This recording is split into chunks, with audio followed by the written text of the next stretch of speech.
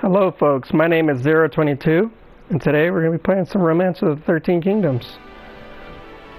This is kind of my first video and I'm kind of nervous, so if I stumble over my words or something like that, I apologize in advance.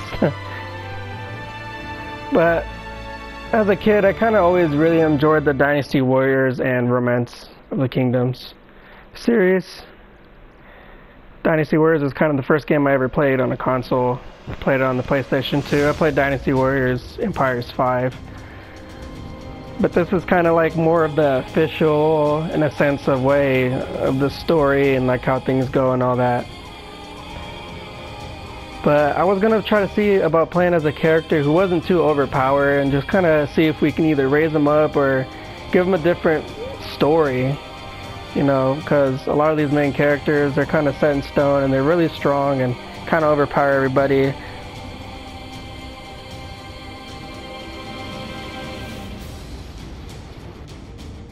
Three Kingdoms is more of like a kind of like a between three kingdoms called Wu, Shu, and Wei. And Wei is led by Cao Cao, and Shu is led by Liu Bei, and at the time Wu is led by Sun Jian, but his kids start taking over after a sense of time, after a series of events.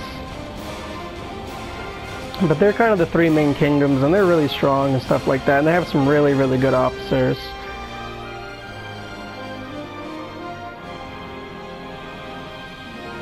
I'm part of a Facebook group where I was gonna kind of want to do some role playing and stuff like that as far as stuff like this, so kind of gonna be posting in that, and let's get into it.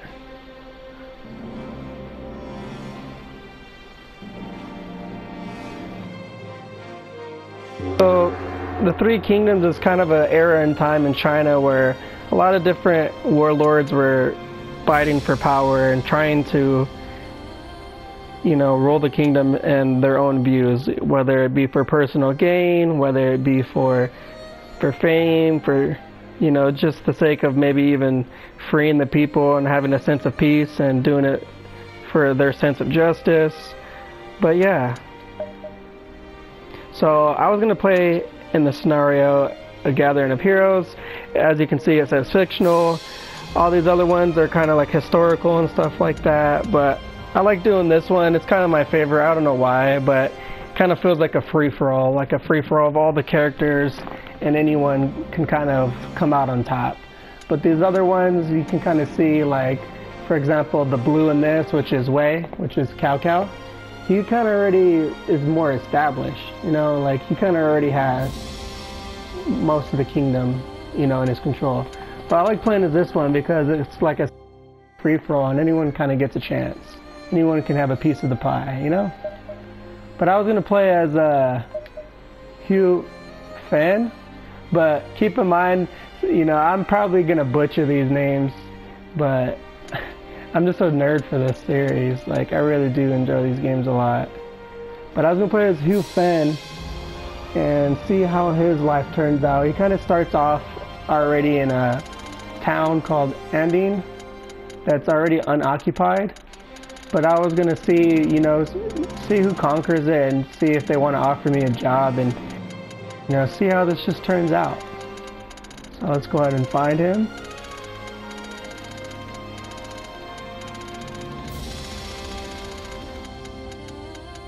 As you can see, there's a ton of characters. That's what I love about this game. There's just so many characters, and like I said, anyone can kind of have a chance. So this is the character we're going to be playing as, XIII. And I'm not going to probably bump it up. I don't know, I might keep it like this. But this is more of just like kind of like a chill gameplay. And just kind of seeing how this goes.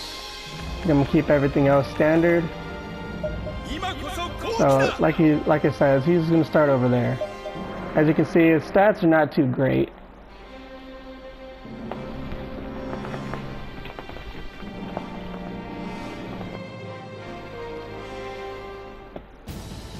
For years upon years, in the later Han Dynasty, warriors were driven by passion, fought and killed to further their own cause. Were they driven by faith?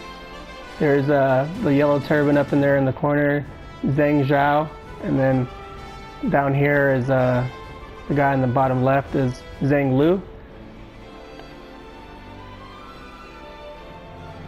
Was it purely for greed?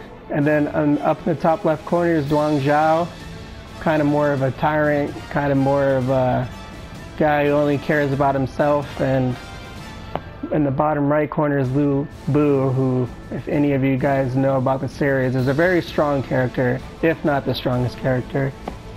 He's very overpowered and, you know, probably the strongest character in the entire game. But the whole fact is he's a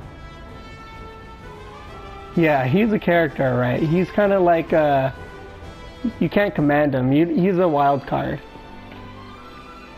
Did they fight for honor? And then the bottom left corner is Yuan Shao, who's kind of regarded as the false emperor. He kind of thinks he's hot stuff and all that. And then Yuan Shao up there in the top right corner, he's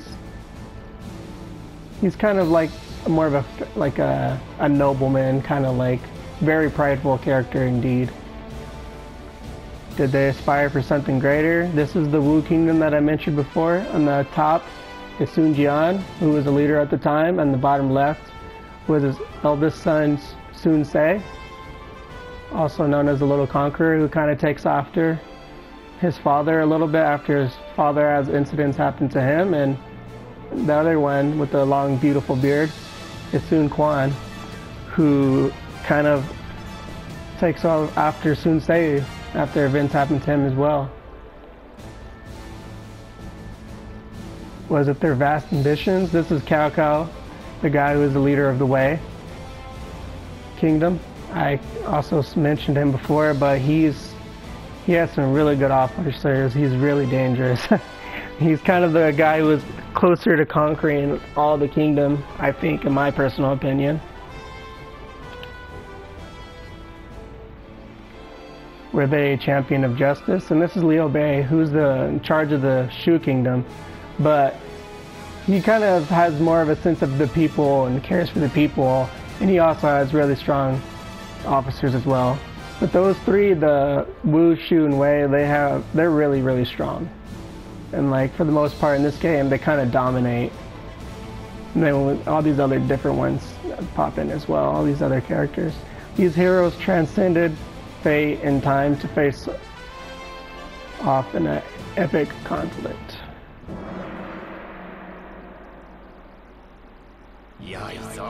So we have this guy kind of just, you know, tells you some things about, like, you know, you can raise your own flag and make your own force, or you can serve for somebody else. I don't know if I want to raise my own flag, but I'll probably work for somebody. And things you can do in this game is kind of like develop bonds with different people, and like they can help you in like training yourself, or they can help you in like gaining land if you decide maybe you do want to raise your own flag. But for me, like I said, for now I'll probably just stay here and maybe work for somebody. So you start in this area right here, and as I mentioned before, it's kind of already unoccupied. So what I do is I'm going to sit here and see if someone offers me a job. So in the meantime, I'll probably investigate, see what's around, see if I can find another officer, see if I can get some money or something. But I'm really excited to do this and just to kind of see how it plays out. Like, I did watch some other YouTubers play stuff like this, Mysterious JG and NG Paradox. Like, there were two guys that I to watch, but there's only so much you can post. Like, I watched a lot of them, but kind of got inspired from them. So we didn't find anything. That's not good. Let's try it again. See what happens. Kind of just biding time. See if someone comes and takes this city over, or see if another kingdom offers us a job.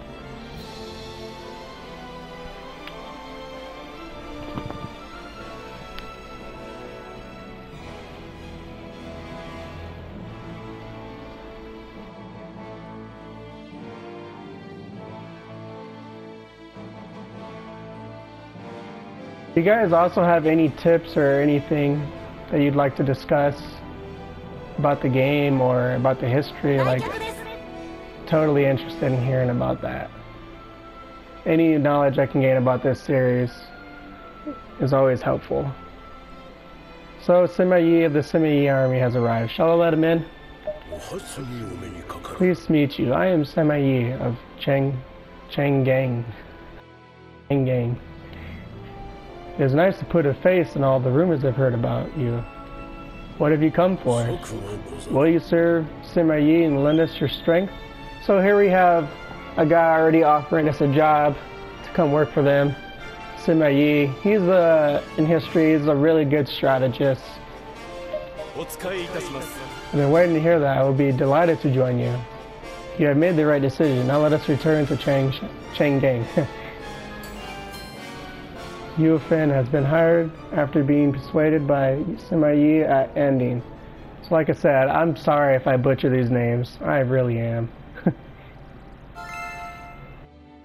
Hey, look, I found some money before I'm going back to work for this guy. So you can kind of see all the officers that kind of already work for him. Has a very big family. A lot of Sima. So this is him. You can see his intelligence is high up there, 98. So basically he can talk to anybody about anything and probably have his way, honestly.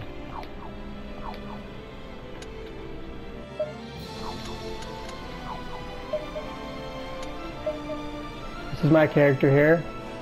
As you can see, his stats are not that great compared to maybe someone of his stature of Sima-Yi, but like I said, it's all about the character development and like making a character who maybe history wasn't so kind on, maybe shedding some light on him, seeing if he can do something. And also I like to turn on this forest territory display. It kind of like makes the map look a little more lively, you know, see some different shades of colors here representing all the different warlords and stuff like that in different kingdoms. So let's go over here, go to the Sima-Yi where he hired us.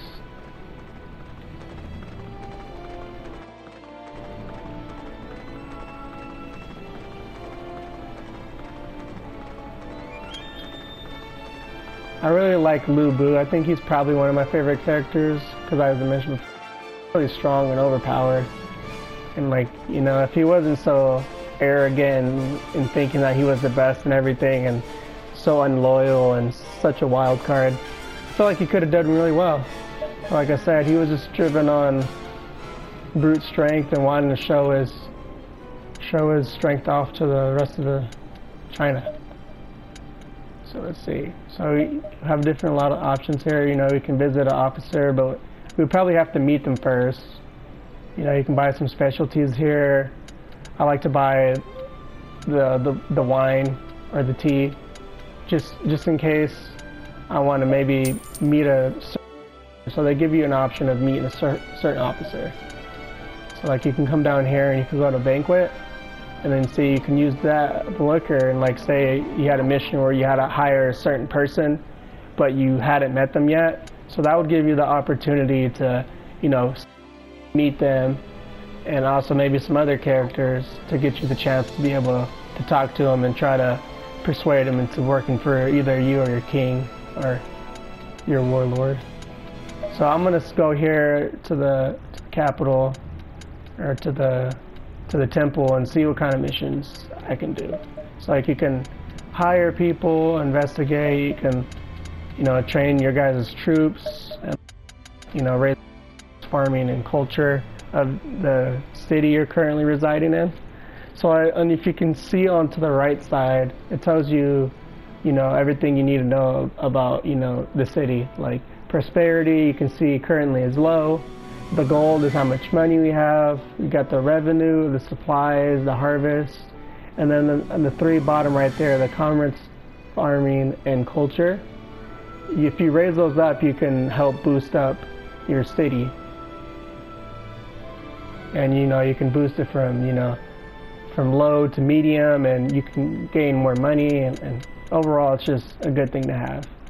So right now it looks like we can't really do anything. So maybe we should, you know, should go talk to somebody, see if we can, you know, build some relationships. So I'm gonna go ahead and use this tea.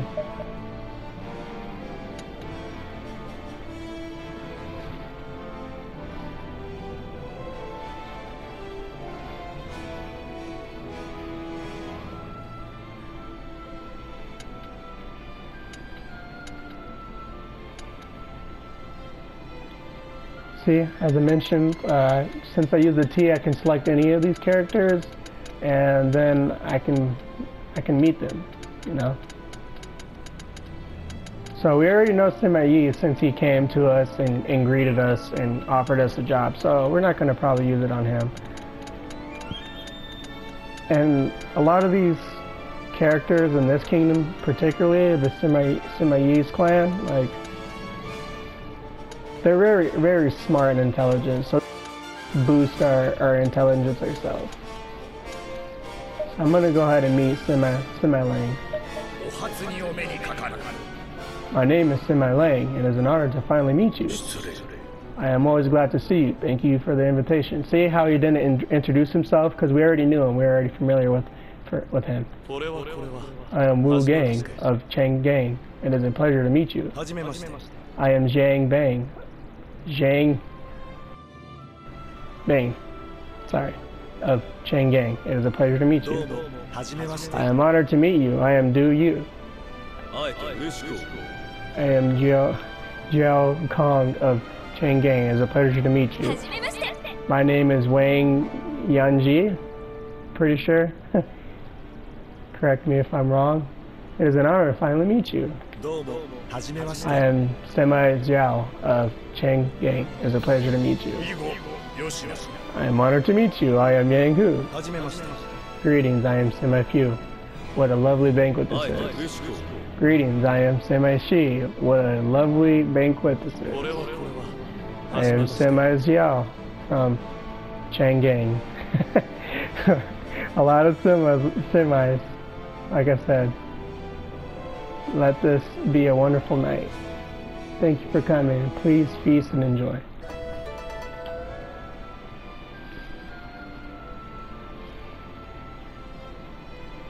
So I raised their rapport with them, so now they kind of all like me a little bit, or they all at least know me. So like now I can go and visit them. And based on how big their bubble is their presence, which you can see in the stats to the right. So the bigger the presence is, like the more like well throughout the land the character is. So like for example, like I met Sima Lang, so if I talk to him, see, like I know him. Like even though I can't really do anything with him right now because we don't have that much of a friendship with each other. So like all I can do is back out.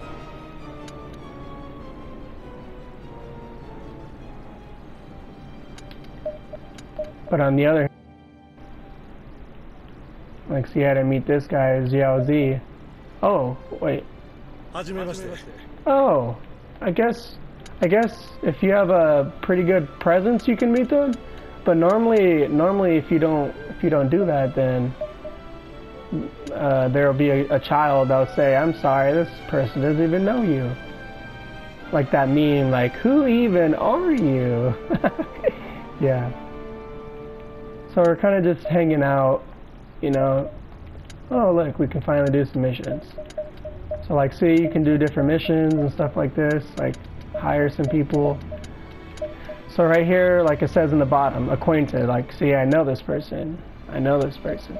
And I see the X, that means I don't know them. So if I was told to go hire Yang Song, but I didn't know him, it'd be difficult because I wouldn't be able to talk to him. So yeah, so that's why you kind of want to, you know, maybe keep a wine on you just in case, so you can kind of have a better chance of meeting the character that you actually, you know, are looking for or wanting to talk to. So when it says dispatch, that means other officers are already on the mission and that they're already trying to do this. So people are already trying to hire these characters. So if I click this, maybe we should just wait for now, that's what it says. That means I probably don't have a really good chance of persuading that character to work for us. But like Wu Gang, for example, like if I clicked him, it says recommended. I could probably do it, but it probably won't work, but I have a really good chance of getting this guy to work for us. So let's go ahead and try that. Let's see if we can get him to come work for us. The more talent we have, the better. Now is our chance to hire Wu Gang. Very well, I trust what you say. So like if you do things for your lord, he will generally like you and build more of a rapport with you, and then that can help you, you know, gain higher ranks. So like you can tell him, hey, you know, there's a city over here that no one's, you know, currently at. Let's go to, or you know, like, hey, this guy over here really kicks butt. Maybe we should, you know, form an alliance with him so he doesn't kick our butt. Just stuff like that, you know. So it's good to be in favor of your lord. So we're gonna go ahead and try to hire Wu Gang, as I mentioned before.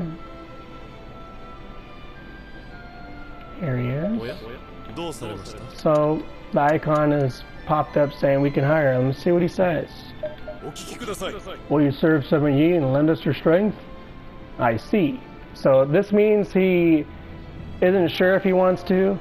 So the outcome can be he can say, no way, I'm not working for you. Or he can say, let's have a duel that you can do it. And then if you win, then he'll join you. Or he can say, huh, maybe let's see your reasoning behind it. And you can do like a, you know, an intellectual battle, excuse me, and see maybe if you can persuade him that way. Why do you falter? Some of you's army has heaven's blessing. So currently we're going to see if we can persuade him to work for us. I'm going to try to see if I can keep these videos around 30 minutes, or around 30 minutes. Maybe even less, a little less than 30 minutes. Huo Zhang of Duangzhao's army has arrived. Shall I let them in? So this guy, I feel like he's probably going to try to convince me to come work for them. But I probably won't, because I want to try to see if I can be more of a loyal officer. Pleased to meet you. I am Huo Zhang of Tianshu, I think. Tuanxi, I think. No, Tuanxi, I'm pretty sure. I've heard much about you. It's a pleasure to finally meet you. What can I do for you today? Will you serve Duangzhao and lend us your strength? Heck no. Because like I said, I was going to be loyal. I will pretend I didn't hear that. Very well, but I shall return another day. So yeah, I'm going to try to stick with my lord for the most part. If he gets his butt kicked by another kingdom, then if another kingdom wants to hire me, then yeah. But we're going to just kind of see how this plays out. Hu Fian is not going to be disloyal. I want to be the general who swaps sides 1,000 times. Zheng Bei has been hired after being persuaded by Sima Zhao at Chang'an. So yeah, that guy got him to join us. Yeah, I've made my decision. I am sorry, but you have not thoroughly convinced me. I shall withdraw for today, but I have not given up. So yeah, we didn't get him, unfortunately. So that means now I'm going to tell my lord that I sucked and I couldn't get it done. He's not going to be happy. I regret to say that the task ended in failure. I thought you might have done better. So yeah, see, the merit has went from 0 to 0 plus. So yeah, we didn't get anything out of that. Another little cool thing you can do is when these little exclamation marks pop up is you can help these different generals and they'll be thankful for you and they can help you if you're trying to do something. Like if you're trying to improve the farming, you can probably ask them to help you and they might. Or like if they're grateful or thankful to you, they might help you, mentor you. Say like how my character wasn't so, intelligent. If he's really intelligent, the guy I'm helping, he can mentor me and help me boost up that stat. So I'm gonna go ahead and help this guy, Sorry to bother you. Maybe I could help you out. No need to ask. I'll gladly welcome your help. So yeah, when you get the help of other generals, you also shorten the time. So it would have took him 10 days to do that, but by us helping him, it's only going to take 5 days for him now. So that frees him up, you know, a little bit sooner, so maybe he can do something else. You know, save him some time.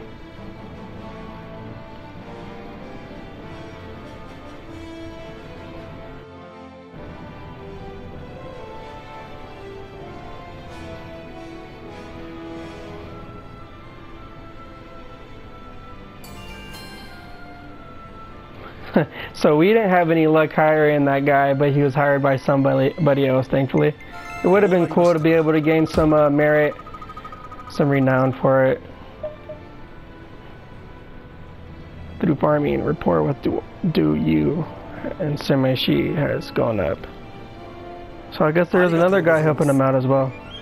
I cannot thank you enough. I will repay you, you know that. See, now he is grateful towards us. I'm glad you're happy. Hopefully I can help more often. So,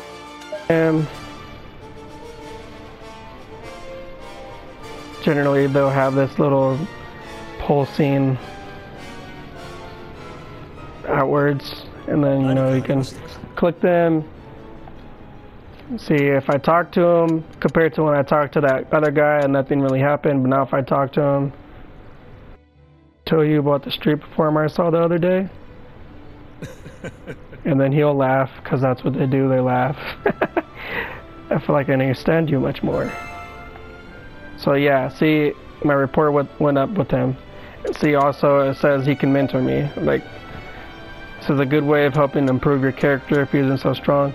So as you can see, my stats compared to his, he's a much better character, except for he's not really, you know, a general who would send out typically to fight your battles for you. See, like, if I was gonna have him teach me war, like, that would be like only a +5. But like, if I wanted him to teach me leadership, or, you know, intelligence, or governing, like, see, like, the difference and how much is being gained from that. So yeah, so if you're better than a character at something, then you don't want them to mentor you in that, because you're already better than them at that. They can't teach you much more. So I'm gonna have him teach me intelligence.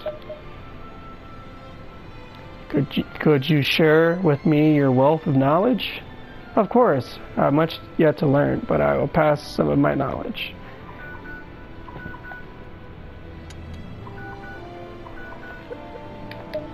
And that right there is my timer to kind of keep me on track, to make sure that I'm not running too long on these videos. But thanks for watching, and my name is, once again, is XIII, and this is my first time doing this, and I'm really excited to see where I get with that.